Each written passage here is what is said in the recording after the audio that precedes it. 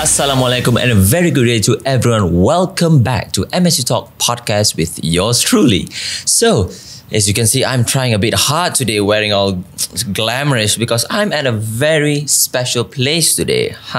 So I have a question for all of you out there. Okay, do you make very nice lunch boxes for your family?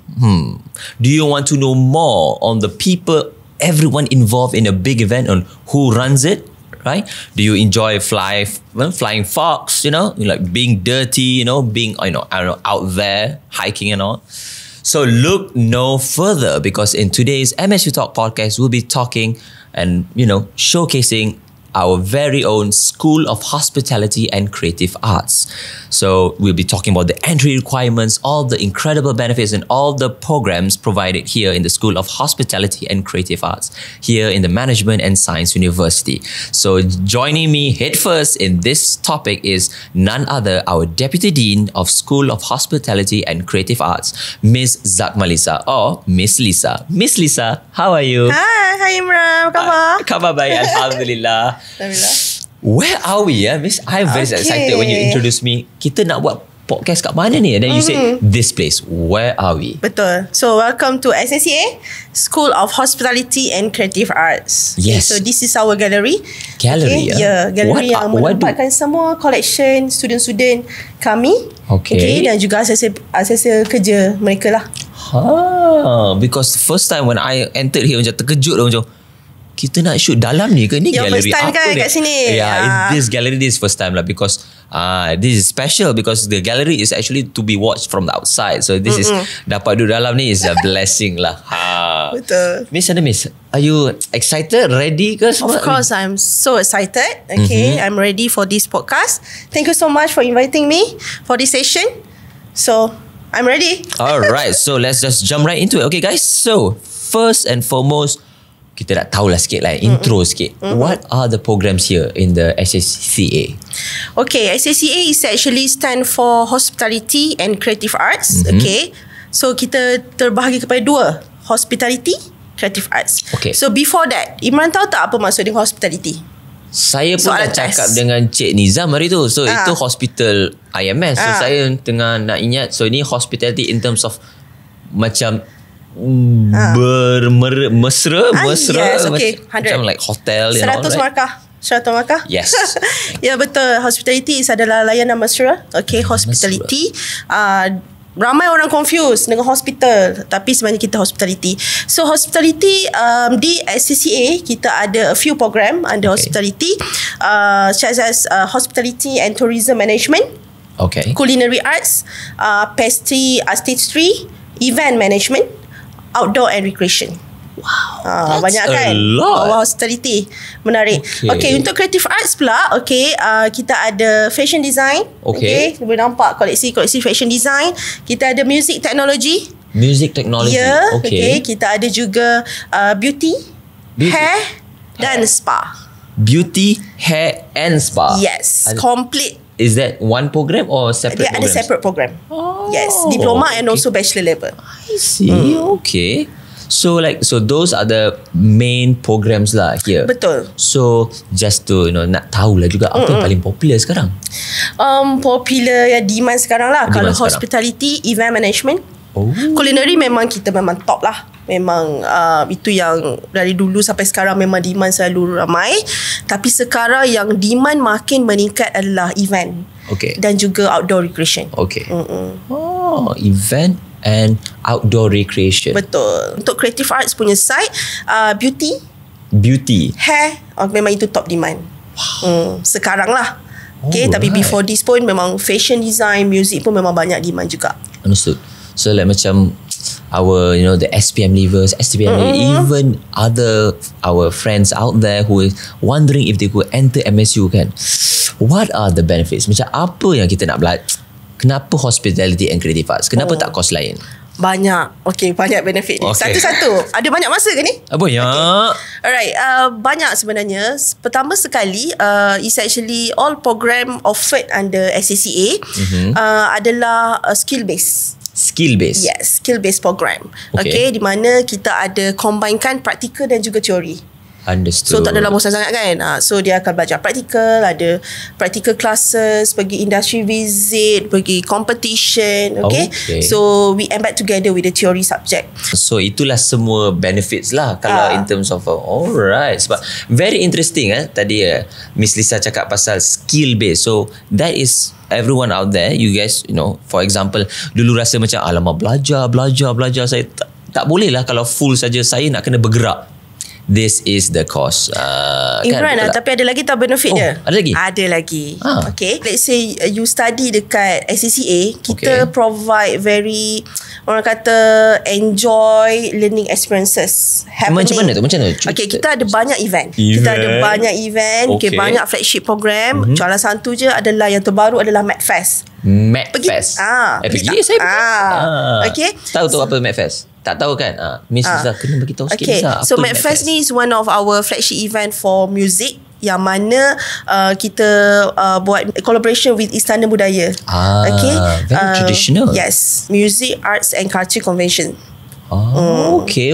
Sebab saya ingat kita ada very specific guests yang datang kan. Betul. Kita ada juga professional singer from Japan. From Japan. Yes, Miss Maso Kato. Okay. Yes, I agree. Dan highlight of that day adalah Ernie Zakri juga. Yes. Tapi most importantly, okay, semua performance tu diiringi oleh pelajar muzik kita sendiri bersama dengan Istana Budaya. That's actually menarik. Really nice. Yes. Because I remember in the performance there are 2 interns of ours yang intern kat Istana Budaya. Yes.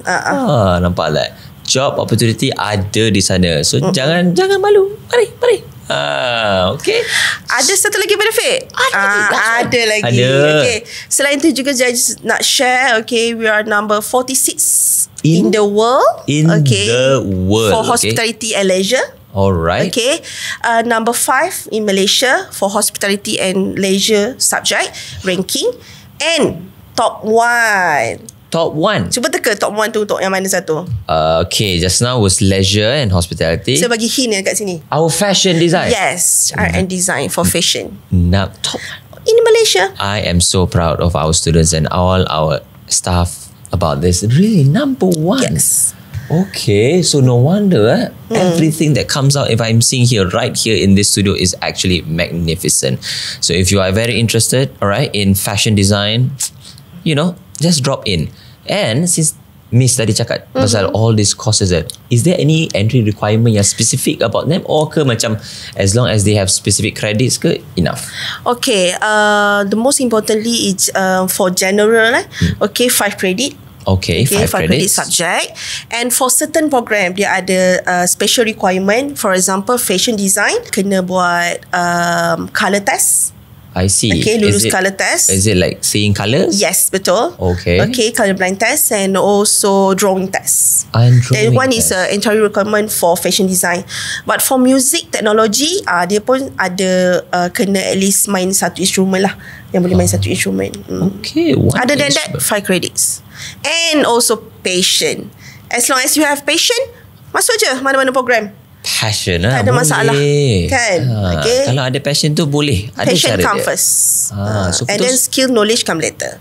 What happens if they are students from outside of, for example, they did diploma in a different, is there any exemptions and such? Of course ada. Yes. No problem. Yes, no problem. Okay, do you have any instances from any past students that you can recall that have done so? For fashion design, we also have students from KV, okay, Polytechnic, okay, and other institution as well. Even ada juga, jangan terkejut, yang terbaru ni kita ada student progression from medical. I'm sorry, macam mana? Medical student, okay, diploma, progress to fashion design. Oh, dia daripada medical diploma and then dia progress ke bachelor in fashion design. Yes. Oh, dia ada. Who's this student? Who is this student? I'm very curious lah. Nanti kita jumpa lepas ni. Wow. Set appointment. Okay. Very curious lah. So, buat interview lain. Dia memang ni. Yes, passion, because of passion. Ada juga student from beauty. Okay, progress to fashion. Okay, even before this, medical student progress to outdoor leisure.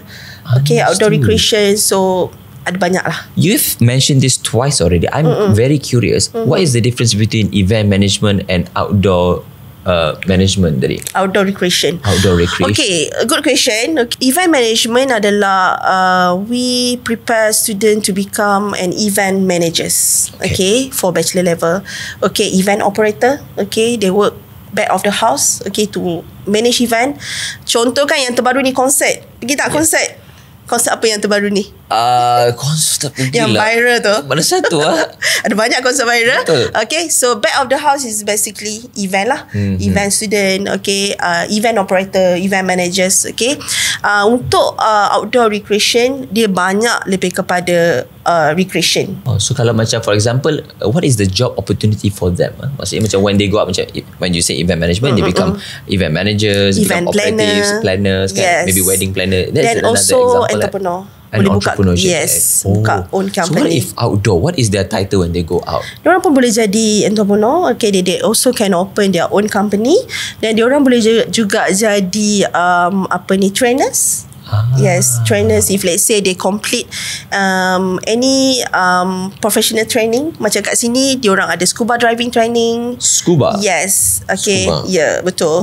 Okay, so diorang boleh, bila diorang complete a certain levels of certification, then they can become a trainers. There are many job opportunities out there if you are very interested in event management and outdoor recreation management, right? So what is there available for our other courses and programs? What is their future career like? Yang sekarang demand, I can say program spa, beauty, hair. Okay, we have a diploma in spa management. Diploma in spa management. Diploma in beauty management. Diploma in beauty management. Yes, okay. and then we also have a bachelor in spa management. Bachelor in beauty and hair management. Beauty and hair. What are Yes. what is the difference between a diploma in beauty and diploma in spa? Bukan benda sama ke tu? Dia sebenarnya kalau spa is more on massage lah. Body treatment semua tu. That is spa. Spa, okay. If let's say for beauty, dia lebih kepada beauty. Yang makeup, macam itulah, professional grooming. So in their terms of career wise, apa yang after that jadi? Diorang boleh jadi owner. Okay. Owner? Yes, spa owner. Okay. They also can work as a therapist. A therapist. Yes. Beautician. Boleh juga. Beautician. Okay. Do any of our students do you recall any of our students yang dah very out there in this course? Ramai juga. Is actually memang ramai juga yang sekarang ni, even some of them also open their own spa. Okay, they start small, tapi alhamdulillah, okay, they manage to open their own spa. I see. So let's talk about a bit about our friends here in culinary arts, because I remember that you said culinary arts was very number one before and still like very top now. So where do our students go usually after they finish their culinary arts experience here? For culinary, they can go either internal, local or international. Okay. Alright. So for local, most of them, they can go to 4 and 5 star hotel. 4 and 5 stars hotel. And then some of them also can open their own business. Okay. Tapi most of our students also, they choose to work abroad. They choose to work abroad. Yes. Okay, maksudnya kerja luar negara lah. Yes. Okay. Ada jadi chef dekat overseas. Example, kita punya alumni. Okay. Ada yang kerja dekat Europe, Australia, Singapore. Wow. Okay. Even some of our students also currently working dekat Qatar. As a chef. Yes. Wow. We have a lot of reputable alumni out there. Yes. There's a lot of other countries. But mana alumni? Oh, hello alumni. Welcome.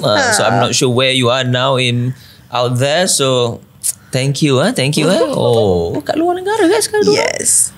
What is very curious lah. Kita tak payah pergi yang jauh-jauh sana. I'm very sure. Kita pergi yang saya tanya dekat je. Yang Singapore tu. Itu boleh ramai. Gaji berapa?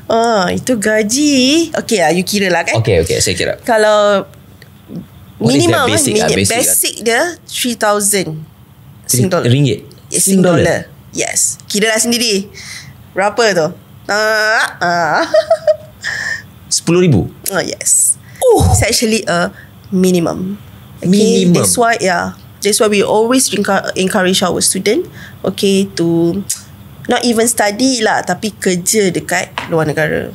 See, but because for those of them who are going out there, kan, are they ready for the macam like to do their cuisine? Ke when they go there they also cook Asian cuisine? Ke macam mana?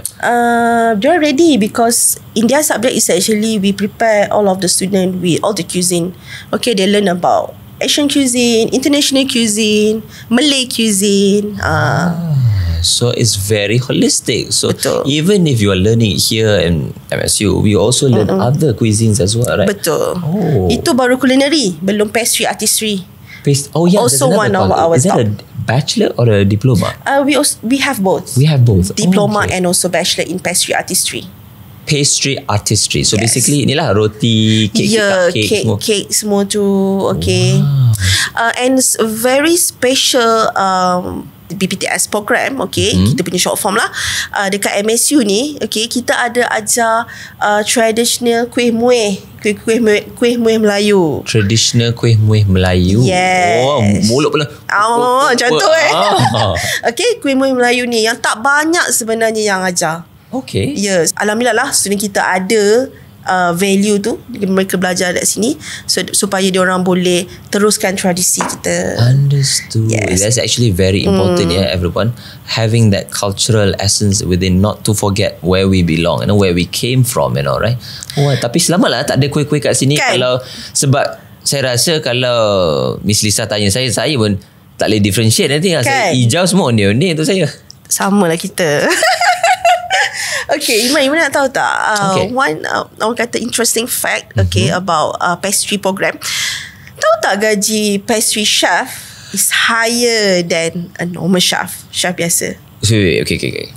Just now you said if our student who works in Singapore dapat gaji 10,000. Betul. So now you are saying a pastry graduate would have more than that. Yes, because of the skills.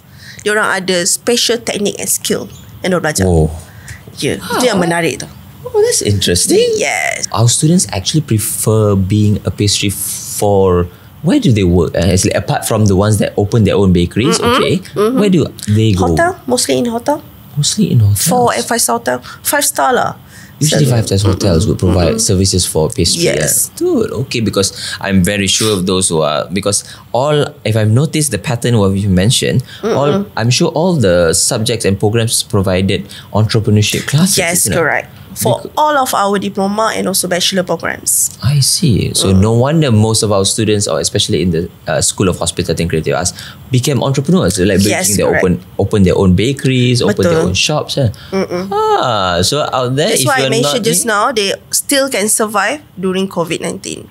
Alhamdulillah. That's good to hear. Good to hear. So those out there, alright, okay, if you like, this is very interesting, right? So if you feel like, okay, saya dah belajar, saya dah habis all this program for 3 years, okay, I don't feel like working for other people, I want to be the boss, look no further. Okay, there is that opportunity. Learn, absorb as many as you can. Tengok ideas dari kawan-kawan, all your colleagues here. Very interesting here in the School of Hospitality and Creative Arts. Be inspired and then come back and then open a business. For those of you who are out there as already open a business, already a baker, why not learn more? We never know. Ilmu ni everywhere ada. Kan? Betul tak? Betul. So just come by. Alright. So on to the next question. We were talking about international experiences, right? So those are the ones that working kan, tu yang dah kerja. Betul. Bila diorang student tu, ada tak opportunity tu? Atau example you can give? Of course, we also encourage our student to join all mobility programs under MSU, and we also actively engage with the student to join this program. GMP mobility program, leadership programs, and also internship program. Okay, for leadership program, it is a compulsory for all bachelor students, to undergo that program. Oh, it's compulsory. Yes. Okay. So banyaklah dah pergi rasanya. Turki, Korea, mana lagi? Taiwan. Okay. For example, I can share for hospitality and tourism students. Okay. So diorang pergi ke Korea to learn about the culture, about the history of Korea, and macam the latest one adalah culinary. Okay. They went to Taiwan. Okay. They learn about Taiwan cuisine. Okay. And compare with our cuisine. Okay, so dia ada study lah kat situ. Same goes to fashion design. Okay, Fashion show, where did they go? I'm very interested. Japan. Japan. Okay, because we have a very close collaboration with Ueda College of Fashion. So every year, so we will participate in their fashion show. Their fashion show. Yeah. So we send our students there for their fashion show, or we yeah, just... betul. Kita send our student I see. every year. Dah 6 tahun rasanya. So every year dia akan pergi ke sana lah. Wow. Do they actually, because we have a collaboration with the UDA fashion, do they actually send their staff or lecturers? Upcoming November ni kita akan ada. Itu nanti kita akan share lah. Wow. Yes. So stay tuned. If those of you still have time, November, isn't it? Yes. Ada time lagi kalau nak masuk belajar di MSU in fashion. Yes. Diploma in fashion ada? Bachelor in fashion ada? Yes, Bachelor in Fashion Design with Marketing. I see. There you go. I was talking about entrepreneurship. Yes, marketing. Alright, so now that's very interesting. So they have, Japan is for fashion. What about our students for event management? Where do they like to go? Indonesia, Korea, Turkey, okay, and some of them also prefer to go to Europe, okay, for global mobility program. I see. Alright, so as you can see, lots of countries. Kita nak pergi mana-mana pun ada. So just for your information, there are 3 types of mobilities programs, global programs here in Management Science University. Number 1 is Global Mobility Program, basically where you go for a semester and more, right? Number 2 is Global Leadership Programs, where you go by a week or 2 for learning experience over there. And the third and last but not least is the Global Internship Program, GIP. So those are the 3 global programs that are here in Management and Science University for your information. Alright. So, Miss, can we jump to the next question? Okay. I'm very excited about the next question. Is because it says here, I have to ask, what are the interests or characteristics? Basically, I want to know student-student yang masuk SACA ni, gaya dia macam mana? Dia ni jenis-jenis macam mana ni orang-orang ni? Happening, itu number 1 Diorang mesti happening. Happy go lucky. So ini jenis kat sekolah ni. We are service provider. Okay, we provide service, and of course, first thing first, kita akan ajar student hospitality lah. Okay, same goes to creative arts. Okay, even though dia orang creative arts, music student, dia orang tu the back of the house, still kita akan pastikan we have to make sure that the student, orang kata apa ni, happening, okay, dia boleh entertain clients, sebab nanti bila dia orang bekerja, itulah yang dia orang kena buat. Understood. Nampaklah di situnya kena happening. Ini semua yang jenis yang bukanlah jenis yang budak-budak sikit-sikit healing ni ke ada juga? Healing ada juga. Healing pun ada juga. Outdoor recreation. Healing, sikit-sikit. Healing kita naik atas nanti. Level 16. Kita ada apa di atas? Ada spa. Kita ada spa lab. Okay, kita ada hair salon. Hair salon di sini juga? Ya, betul. Wah, saya dah lama lah tak buat rambut. Yes, boleh. Nanti kita set appointment. Yes, thank you very much. Special package. Yes, so boleh lah letak timun semua kan. And then kita ada hair salon, ada buat colour rambut, okay, hair colouring, semua tu lah. Hair treatment. Banyak program kita. So literally ada spa yang sebab I did some reading lah, macam apa beza ada dry dengan wet spa? Okay, kalau wet spa is mostly yang dia masuk ke dalam jacuzzi, masuk dalam tap. Itulah yang tu saya nak book. Saya nak letak timun, saya nak relax. Yang tu healing lah. Pasang lagu sikit. Bestnya. And then dry? Dry spa, manicure, pedi, semua tu lah. Dia akan ada body treatment yang melibatkan yang tidak ada air, macam tu lah. Understood. Okay, so tak nak tanya hair salon. Hair salon kita macam mana? Sebab saya ni yang melibatkan hair lah, yang cutting, colouring, treatment, semua yang melibatkan. Understood. That kind of service. Wow. Okay, so kita ada banyak. Kita ada complete lah equipment yang diperlukan untuk semua program spa, beauty and hair. Okay, so 2 more questions. Tak nak tanya music ke? Music, okay, what is kat atas pun ada music. Dekat atas juga? Yes, macam kita ada music studio. Spa ni semua. Okay, kita ada one area tu memang untuk beauty, spa, hair, and another area is for music studio. I see, it's a music studio itself. Yes, so kita ada we have a latest technology. So those are basically where our students actually learn and feel their practical experience for the music. Betul. Setting dia sama macam kat industri. Ada recording room. I see. Oh, that's fun. So, if I knew I have asked you, kita book sana lah. Kita bercakap kat music studio. Next session please. Next session. Okay. Mr. Director. Yes, book. Next one. Okay. Kita Thank set you. timing siap-siap Alright. Okay. So, next question, Miss. So, tadi kita dah tanya sikit. Tapi saya nak tahu, what is the top? Kalau di HCA, kan, very curious. What is the highest paying job kalau kita keluar di sini? In terms of the programs here provided. Depends on if kalau recorded by our student yang you, based on you know. Ada tak anyone? Kalau hospitality, kita boleh katakan kalau dekat Malaysia adalah culinary.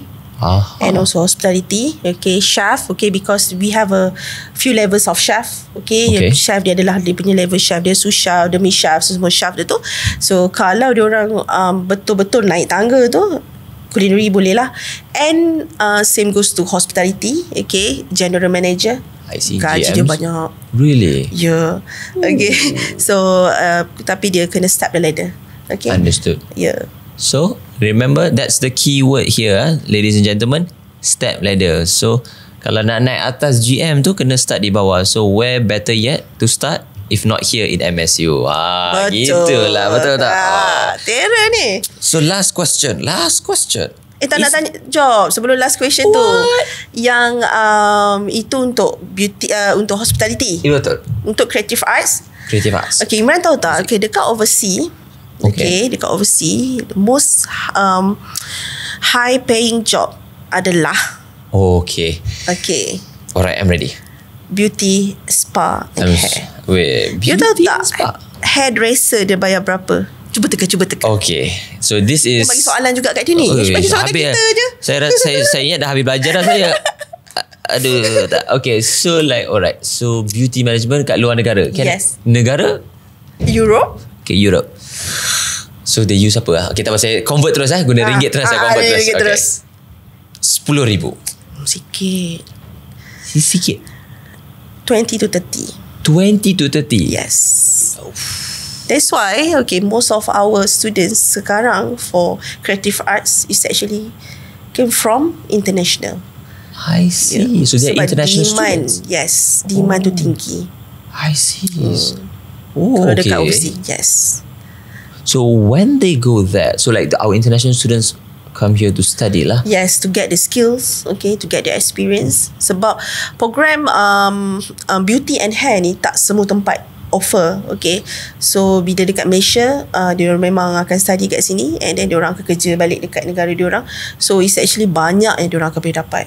Understood. Is it most demand is actually is there high paying because of their work with a singular person macam model tu je ke, atau macam kat industri? Dia orang kat industry, it's depend on the industry, and some of them also have their own client. Because of beauty, hair, spa ni, it's all about service. When you provide a good service, then people will remember you. Orang akan ingat. Saya pun kalau pergi spa kan, kita nak boleh dapatkan orang yang sama ni, kita prefer macam tu. Betul tak? Betul. Understood. So Miss, right now kita nak pergi ke segmen kita yang special actually. Here in MSUtalk Podcast, kita akan ada satu segmen where kita baca soalan-soalan daripada social media platform kita. So we have also one more question. If you have any other questions later on about our future programs, just drop in the comment and then we'll answer them. Okay, so questions now for the School of Hospitality and Creative Arts, Miss. Let's see. Question number 1. Nervous pula rasa. See?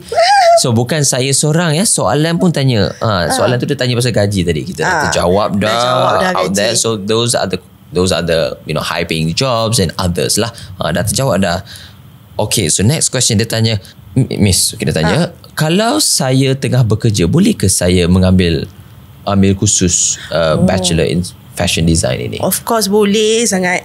Okay, because in MSU we have modes. Modes of learning, blended learning, full time weekend, MC, micro credentials, and also Appel A and Appel C. Can you elaborate a bit semua ni? For blended learning, it's actually biar dia orang datang 1 kali sebulan saja. It's more flexible. For full time weekend, durationnya dia orang kiranya akan belajar weekend. Sabtu dan Ahad. Okay, but we also can arrange dia punya masa belajar lah. Micro credential is a certificate based, okay, accredited by MQA, yang mana dia boleh belajar setiap program and get the certificate. Then the best part is they can combine all the certificate, then boleh progress ke diploma ataupun bachelor. Itu yang seronok tu. For example, Imran berminat nak ambil certificate one subject is spa lah. Okay lah, spa treatment for example. Betul. Okay, nak terus berminat kan. Okay, ambil MC. Okay, so Imran ambil MC. Then if let's say Imran nak sambung ke bachelor in spa, then Imran boleh je convertkan. Settle lah, jimat masa. And then the last one tadi? The last one is APEL. Dia divided into two, APEL A and APEL C. APEL A ni adalah admission yang mana kena ambil certain test for subject, and then APEL C is a credit, okay, yang mana dia boleh convert certificate ataupun experience dia kepada kredit. APEL A tu akan kita boleh identify lah lepas lulus test, identify either dia boleh progress, dia boleh masuk diploma ataupun bachelor level, dia terus skip macam tu. So banyak option sebenarnya for working adult. So if let's say you are interested to join dan you also want to work at the same time, jangan risau. Okay, we have a few option for you to choose, then boleh je pilih, okay, yang mana yang boleh suit dengan you punya working ni lah. Alright, so for those out there, if you are working right now and dah tengah bekerja tapi still nak improve lagi kan, nak belajar lagi, nak rasa macam ada formal sikit education, we have lots of modes, okay, out there. Alright. So last question, because we're running out of time, Miss. Last question. Dia tanya, okay, so for our next question very interesting. Dia tanya pasal spa lagi. I like lah the online ni dengan saya, memang very sync lah hari ni, saya suka. Dia tanya pasal spa. So like what are the can you tell saya nak tahu lebih detail tentang spa and hair management. Macam mana tu dia punya detail macam mana tu? Pengajaran kelas dia, pelajaran kelas dia. Pengajaran kelas. I think it's asking more about the syllabus kot. Kita ada practical and also theory, okay. Practical dia akan belajar lebih kepada dia punya program, okay, for example spa, okay, body spa semua tu lah, okay. Tapi yang theory punya part is more on macam accounting, management, okay, yang mana yang diorang perlu untuk if let's say they want to open their own business, okay, they still need the theory part yang dibelajar dekat sini. Macam itulah. Understood. Because you say that this is was in demand. So just curious juga. So our lecturers and stuff are they like very experienced? Okay, they are very experienced. Okay, since that most of them is actually from industry. Ramai dari industri. So jangan risau. Okay, diorang sangat skillful. Okay, dan diorang setiap lecturer diorang ada teknik-teknik yang tertentu. Okay. Understood. So for example for hair, okay, we have a specialized hair lecturers, okay, yang memang ada experience in the from the industry, dan same goes to beauty and also spa. So technicality and specialty, okay.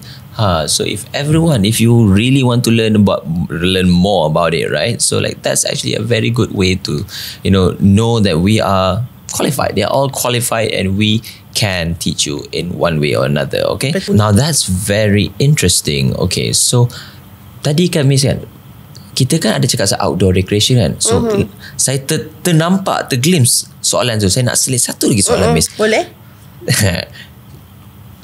Dia tanya pasal outdoor. Okay, dia cakap, saya suka outdoor activity tapi saya takut air. Boleh ke saya, wajib ke ambil lesen diving? Macam mana tu? Kalau tanya saya, yes, because kita ada swimming course, okay, before they go for the life saving course, still diorang kena masuk air lah, okay. But don't worry, if let's say dia minat kepada outdoor, kita ada satu program baru, Diploma Sport Management.